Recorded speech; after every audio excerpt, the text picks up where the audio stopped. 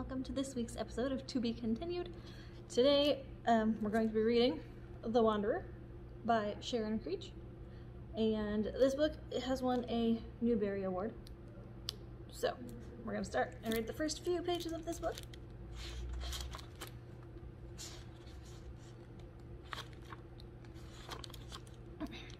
The sea.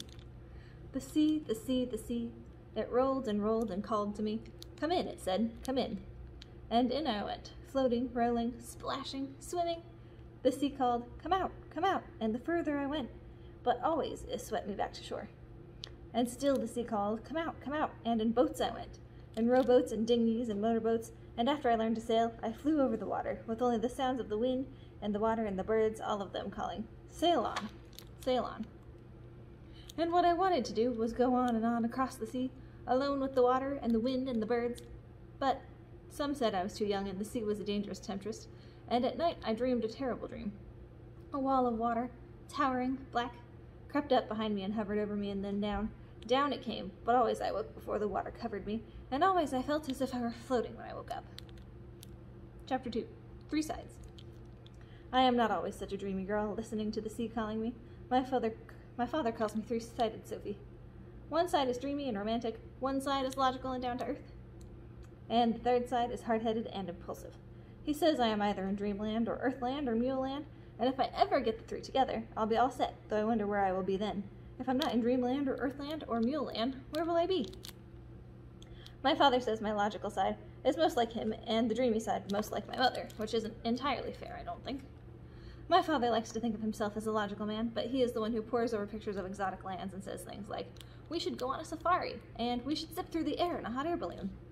And although my mother is a weaver and spins silky cloths and wears flowing dresses, she is the one who gives me sailing textbooks and makes me study water safety and weather prediction and says things like, yes, Sophie, I taught you to sail, but that doesn't mean I like the idea of you being out there alone on the water. I want you to stay home, here, with me, safe. My father says he doesn't know who my hard-headed mule side resembles. He says mules don't run in the family. I am 13, and I am going to sail across the ocean. Although I would like to go alone, flying over the water, I'm not. My mule self begged to place aboard a 45-foot sailboat with a motley crew, 3 uncles and 2 cousins. The uncles, Stu, Mo, and Doc, are my mother's brothers, and she told them, if the slightest harm comes to my Sophie, I'll string you all up by your toes. She isn't worried, although maybe she should be, about the influence of my cousin Brian. Quiet, studious, serious Brian, but she frets over the bad habits I might learn from my other cousin, Cody. Cody is loud, impulsive, and charming in a way my mother does not trust. He's too charming, she says, in a dangerous sort of way. My mother isn't the only person who is not thrilled for me to take this trip. My uncles Stu and Mo tried their best to talk me out of it. It's going to be a bunch of us guys doing guy things, and it wouldn't be a very pleasant place for a girl. And wouldn't you rather stay home, Sophie, where you could have a shower every day? And it's a lot of hard work, and yakety-yak they went.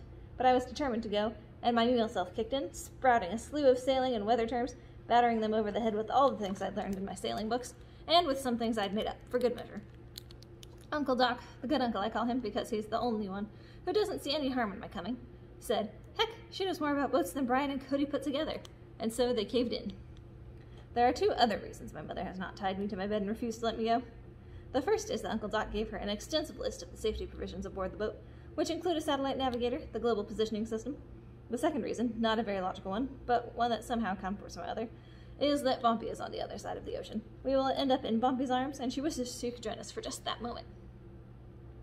Bumpy is my grandfather, my mother's father, and also Uncle Doc, Stu, and Mo's father, and he lived with my parents for many years. He is like a third parent, and I love him because he is so like me. He is a man of 3 sides, like me, and he knows what I am thinking without my having to say it. He is a sweet man with a honey tongue, and he is a teller of tales. At the age of 72, Bumpy decided to go home. I thought he was already in his home, but what he meant by home was the place where he was born, and that place was the rolling green hills of England.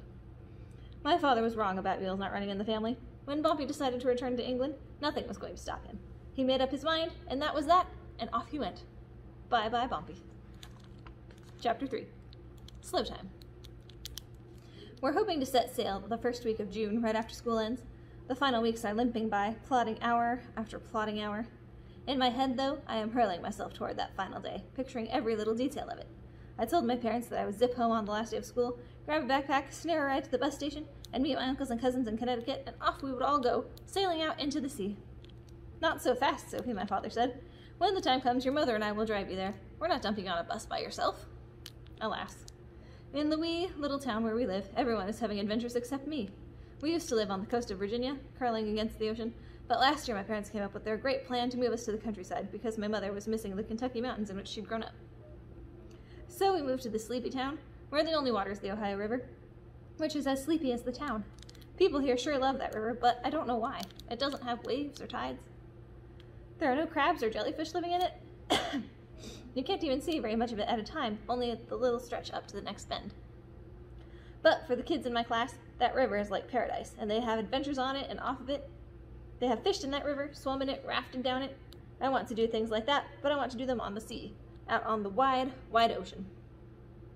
When I told some of my friends that I was going to sail across the ocean, one said, "But it's nice here, with the river rolling along every single day."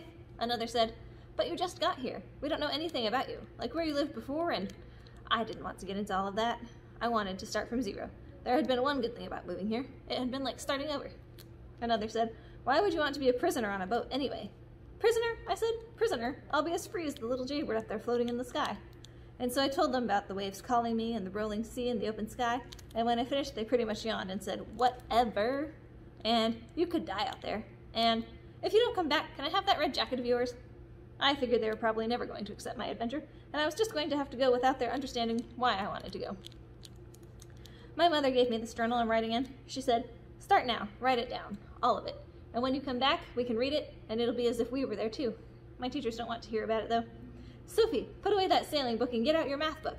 "Sophie, school isn't over yet. Knuckle down to business. Get out that grammar homework." Yesterday, Uncle Doc phoned and said that we won't be setting out across the ocean as soon as I get there. There is work to be done first. A lot of work. I didn't mind the thought of work because I like to mess around with boats, but I wanted to get out on the ocean so bad. I can feel it and taste it and smell it. Chapter 4. The Big Baby.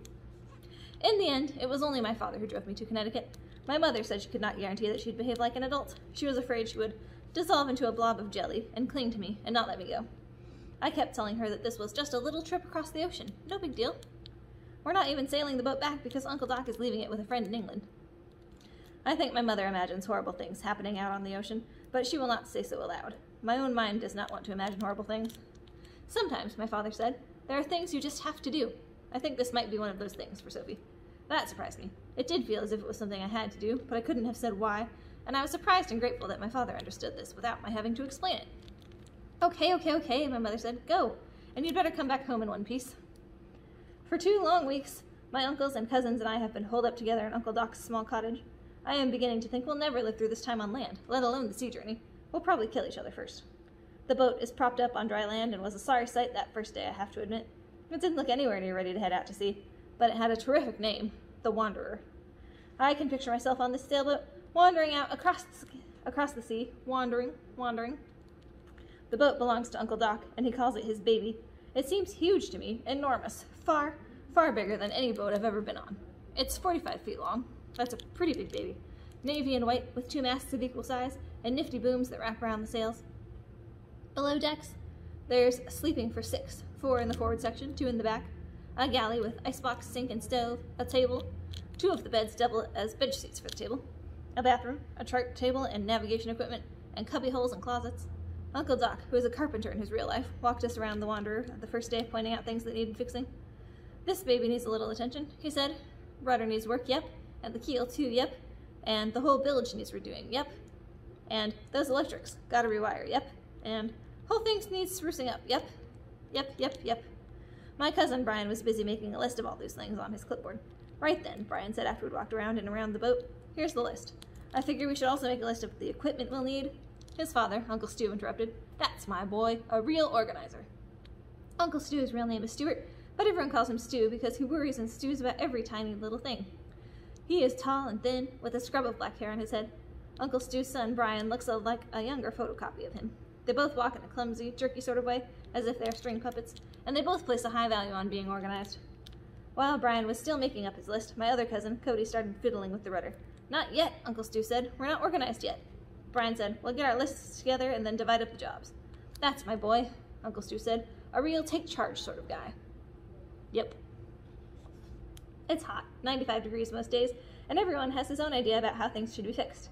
Uncle Mo spends a lot of time leaning back in a deck chair, watching the rest of us and barking orders. Not that way, start on the other side. And, you knuckle-headed doofus, is that any way to use a brush? Mostly this is aimed at his son, Cody, who has selective deafness. Cody can hear the rest of us just fine, but he can't ever seem to hear his father. Uncle Mo is a bit on the chubby side, and he likes lounging around with his shirt off, getting a tan. His son, Cody, the one that my mother thinks is charming in a dangerous sort of way, however, is fit and muscular, always humming or singing, and smiling that wide white smile of his. Girls who stroll through the boatyard on their way to the public beach stop and watch him, hoping to catch his attention. And Uncle Doc is easygoing and calm. Nothing seems to faze him. Not all the work that needs doing, or the mishaps that occur, like when Brian knocked over a can of varnish, or when Cody gouged the deck, or when Uncle Stu tangled the lines. Uncle Doc just shrugs and says, we'll just fix it. Yep. On the second day, after Uncle Stu and Brian had sold out most of the assignments to everyone else, I said, what about me? What do you want me to do? You? Uncle Stu said. Oh, yeah. I guess you could clean up. You know, scrub things out. I want to fix something. Uncle Stu laughed a fake laugh. And what do you think you could fix, Sophie? I'd like to do that bilge. Oh, he said, smiling all around at everyone else as if they were sharing a private joke. Now, how exactly might you do that? And so I told him how it could be redesigned and what sort of equipment I might need, and the more I talked, the more Uncle Stu's smile faded, and the wider the grin grew on Uncle Doc's face. See, says Uncle Doc, she knows something about boats. Let her tackle the bilge. Brian, with his clipboard in hand, jerked his puppet arm and said, who's going to do the cleaning then? I don't have anyone down for cleaning. We'll all clean, Uncle Doc said. Not me, Uncle Mo said. I'm a lousy cleaner. Ask anybody. And so we, all of us, except for Uncle Mo, who was lying in his chair, getting a tan, have spent those hot, sweaty days working on the Wanderer at the marina. We've repaired the rudder and keel, redesigned the bilge, rewired the electrics, and organized and cleaned. This morning, the Wanderer came off her cradle. Doc and Brian and I were on board as the crane lifted the Wanderer up in a sling and lowered her into the water. It was such an eerie feeling. Down, down, down she went. I didn't think it was going to stop going down, but then there was a floop and a wobble, and there she was, bobbing like a cork.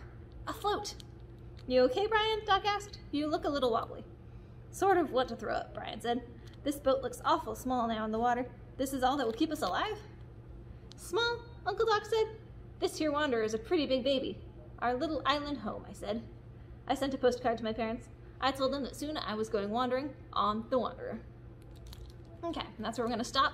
If you'd like to check out this book, it's available at any of our library locations. And we'll see you next time.